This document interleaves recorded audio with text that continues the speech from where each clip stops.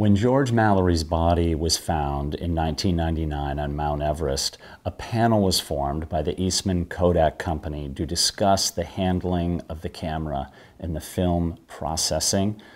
Todd Gustavson, who is the curator of the technology collection at the George Eastman Museum, was on that panel. The camera was to be kept frozen and brought back to Rochester, New York, where the film would be processed by Michael Hager. And that pretty much is where it stands today, more than 20 years after the discovery of George Mallory.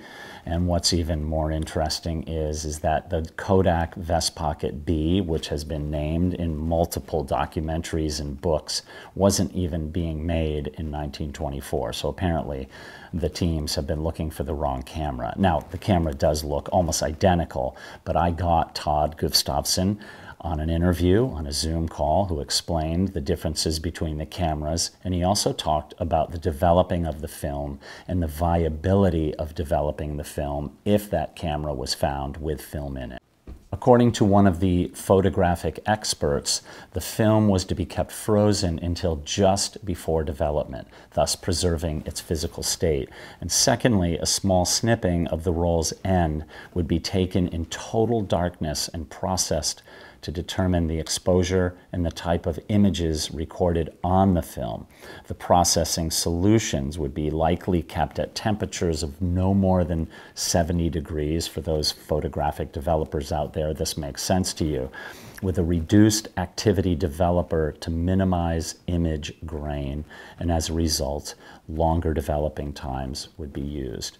Before I get to the interview with Todd Gustavson, I hope you'll take a moment to subscribe and like and share this video, and also take the time to comment. I'd love to hear your thoughts on this. It's just another layer peeled back in the mystery of Mallory and Irvin. If that film and camera is ever found, the answer to one of the 20th century's greatest mysteries will be found and solved by a humble pocket-sized camera. Now to my interview with Todd Gustavson of the Eastman Museum. Hey, it's great seeing you. Thank you for taking time out of your day. I don't know if it sounds like you're in demand. Well, I don't know. I mean, it's trying to figure out try to explain to people what I do for a living. It's really complicated because you never know what's going to happen. I got to go look at a box in somebody's trunk that was supposed to be a projector. It turned out to be an accordion. So, it's just, it's always a funny day. But so let me give you a little bit of my knowledge of this. So this is back in 1999. I started working at the George Eastman House, at the time now George Eastman Museum, in 1988. So about 1999, when they found Mallory's body, I was contacted by Kodak, Eastman Kodak Company, and we put together basically a panel of experts, who are going, whatever. We are going to handle the camera and get the film processed. So basically, the camera was to come over here. It was going to go to our conservation lab. I was going to identify the camera. They were going to unload it. The film was going to go to Michael Hager, who is a local museum guy. He used to work here as our negative archivist. He probably knows more about processing old film than anybody in the world, which is why I was going to go here. He was going to do it. And that was that. That was the plan. I think Bob Schoenberg was involved in it at the time, and probably a couple of the Kodak PR people, because that's probably how the contact was made. So that's where it stood. And of course, we had a rather long, interesting conversation about what the film was likely going to be like. And it's kind of a crapshoot. I mean, just because I thought you'd be interested, this is a box from the right vintage of what film for the Vest Pocket Kodak would have been. So that's essentially the size of a rolled up roll of film that would have been in one of those. This is what it would have looked like in the camera, right? Wow. The conversation gets to be a little complicated because there's a lot of variables here that we just don't know, or I don't know. Maybe you guys do. The first question that pops up to me, Hillary used the Retina 118. So this is a Retina 118 standard off-the-shelf camera. And while he was here, he just sent me a PDF on how Hillary prepared. So they were told they did not remove the grease from the shutter from the lens. They were told to keep the camera in their sleeping bag to keep it warm. So they were opening and closing it, but the camera was kept warm. So we don't know if Mallory did that or not. That's actually is a very big deal. So we know that Hillary succeeded in taking pictures, and that would have been on Kodachrome, which would have been in a metal cassette like this, a lot more durable film. So if you look at this camera, you see it is a bellows folding camera. The bellows is very, very small in this. It only opens about yay far, and it's actually a much higher quality bellows than the cameras that we'll talk about in a minute. So again, opening and closing it would be a fairly simple thing. I guess you could do this with gloves on in your sleeping bag. I don't know. The one thing that they were told to do was to use a UV filter on the lens because it was not a coated lens, and it was going to get foggy. So they had to clean the lens. As soon as you take a warm camera out and into the cold, the lens is going to steam up just like your glasses do. So we know that worked. Okay. So I had always assumed when we were talking about this that it was a vest pocket Kodak, and this is the vest pocket Kodak. It's around the same vintage is what we're talking about here. And shutter, I don't know if you can hear that. It goes click, click, click. Oh yeah. It's a very simple ball bearing shutter. It basically has 2 speeds. That's what I assumed. And as far as folding it goes, it's just a accordion type thing. Very simple in out. It's a metal body camera, pretty sturdy. Loading this is going to be kind of complicated. It's something you can't do with gloves on. You're going to have to do this in a warm place. It's not easy to do. All right, so you're basically going to take the little tab on the film. See, there's a little paper here. I'm not used to doing this upside down and backwards, so to speak. So it's going to have to go in like this. Yes, gotcha. And then you'll put the bottom of the camera back on. So that's how the vest pocket Kodak loads. To cut to the chase, when I watched the national, the NPR special, PBS special, we'll get the right network, a couple of years ago, I've been talking to Tom Hozell about this, and I watched the show, and they were talking about the vest pocket Kodak Model B, and there's like this bell ringing in my head because the vest pocket Model B doesn't come out until October of 1926. They couldn't have had one. It wasn't made yet. He asked, well, could they have acquired a pre-production model? And I said, well, they're in England. It would actually have been farther down the road than that. So I don't think so. I can't say, but I do know that the camera that they were holding up looked more like this. It had a folding bottom. And I said, well, that's a folding pocket Kodak Series 2, which was available at that time. It's a bigger camera. That's why we weighed the cameras. Mr. Hozell asked about the weights, and this is a little bit heavier, not a lot. Bigger camera though, so it depends on what they're trying to do. If they're interested in the size, I don't know. And as far as the Model B, kind of looks like this, but you can see in comparison, they're quite a bit. It's like a third bigger in size. Yeah.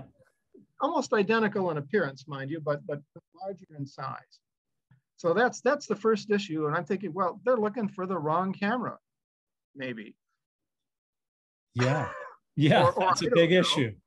Well, if you're looking for a needle in the haystack and you're looking for a knitting needle in the haystack, you're not going to find it.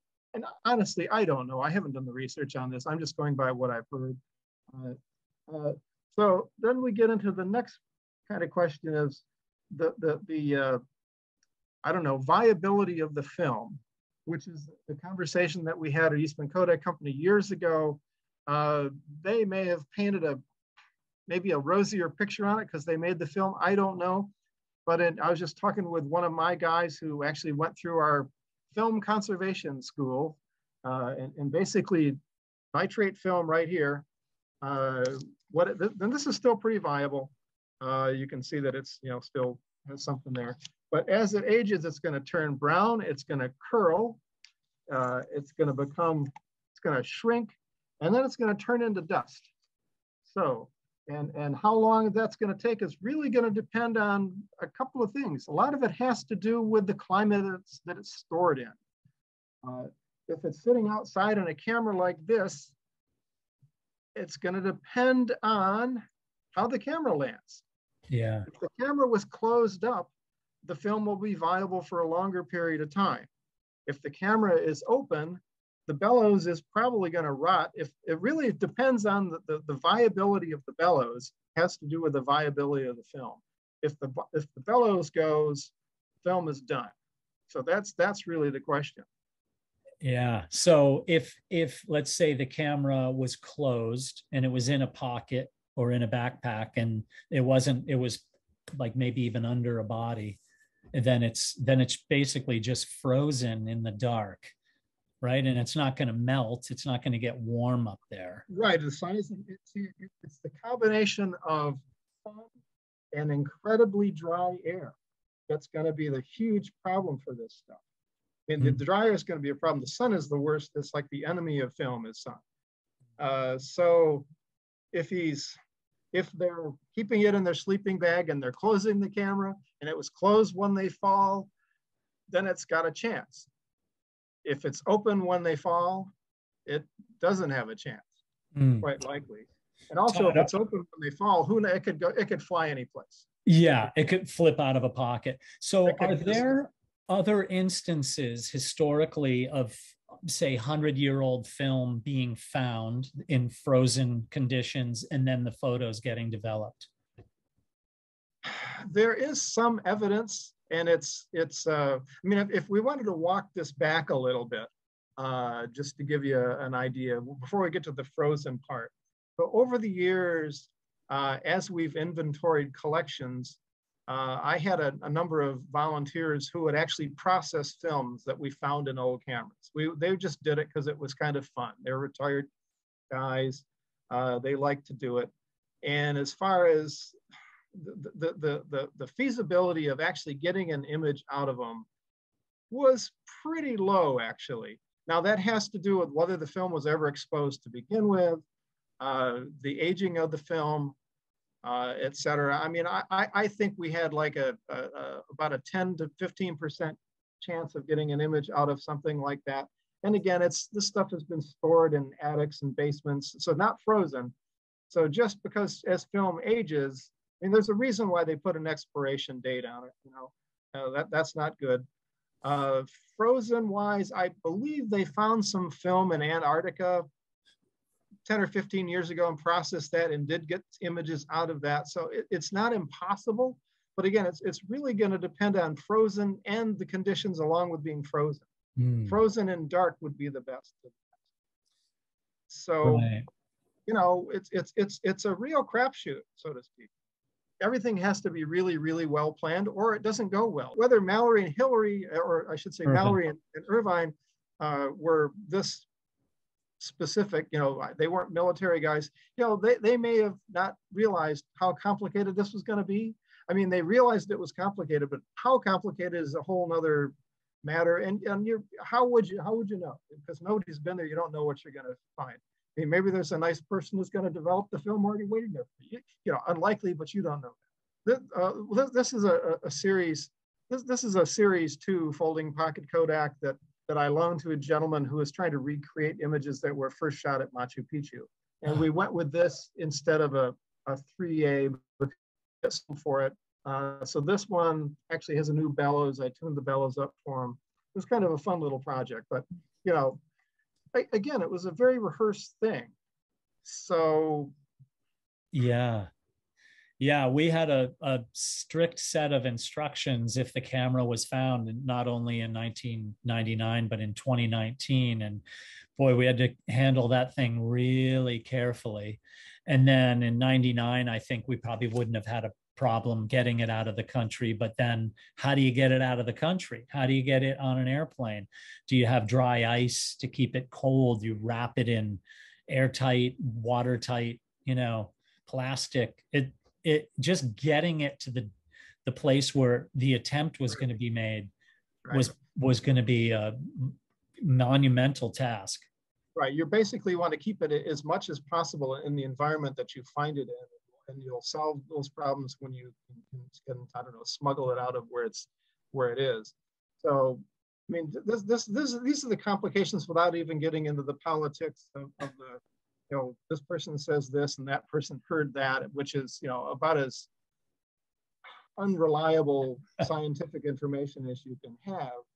I mean, I started out with, gee, would the camera work? And you say, well, maybe, depending on some details, and could it survive? And again, there's a lot of these maybes in here that you just don't have an answer to. And at least I've never seen enough of the documentation to convince me, unlike Hillary, that the camera would ever. And again, I don't know if I'm playing the good cop or the bad cop here. I'm just trying to say, well, there's a lot of things that I'm not sure that, and maybe these have been talked about. I don't know. I haven't been involved in the conversation.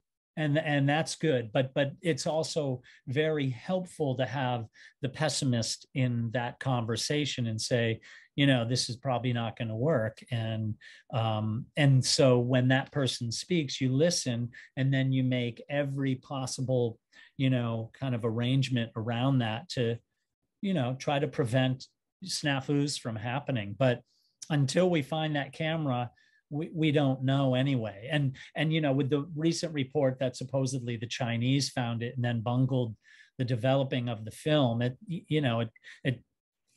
of course they did. I mean, how, like, if they did have it. Yeah. Well, here's the thing on the bungled processing of the film. This film, from my experience in processing old film, either there's something on it or it's not. How are you going to bungle it? And so as far as bungling it, it's not that complicated. I mean, they could have, when you're processing roll film like this, I don't really know. When they said they bungled it, I'm kind of scratching my head saying, well, what's the bungle? It's not that complicated. It's a developer, a stop, and a fixer. Claiming that they bungle it, to me is definitely a head scratch.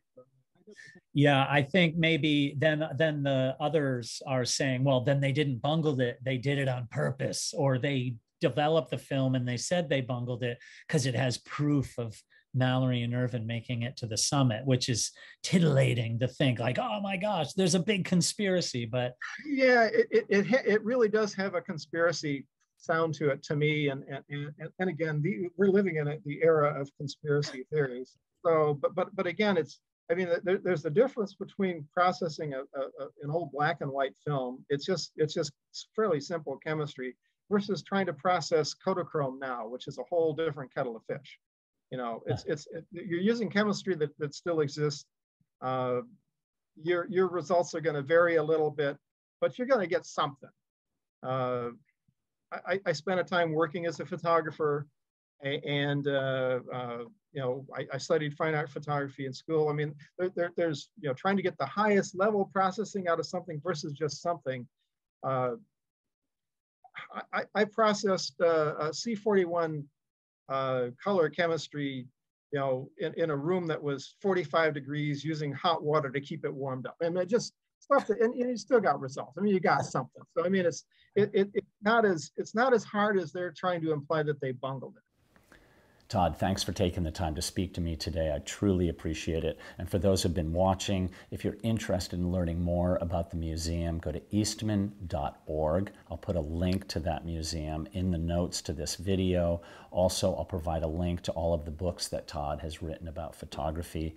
Please take a minute out of your time to subscribe or like, and then comment if you have something that you'd like to add about developing of the film or about the camera. Thanks very much for being here. I truly appreciate it. Hopefully I'll have some more interesting things for you real soon. Peace out.